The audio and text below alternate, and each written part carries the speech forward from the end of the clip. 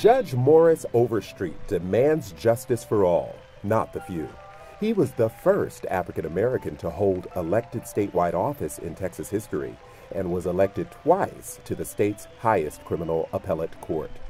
Before taking the bench, he served as a prosecutor for the district attorney's office in Amarillo, Texas.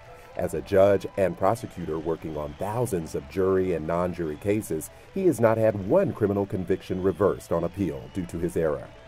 He has held multiple positions, including that as professor and director of the legal clinic at Texas Southern University, as general counsel to the Texas State Baptist Convention, and as national legal counsel for Phi Beta Sigma Fraternity Incorporated. He was also authorized to negotiate contracts between players and clubs for the NFL.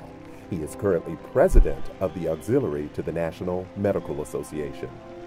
Judge Overstreet is a lifetime member of the National Bar Association and the NAACP. He graduated from Angelo State University and Texas Southern University School of Law. Heman Sweatt Awardee, the Honorable Morris Overstreet.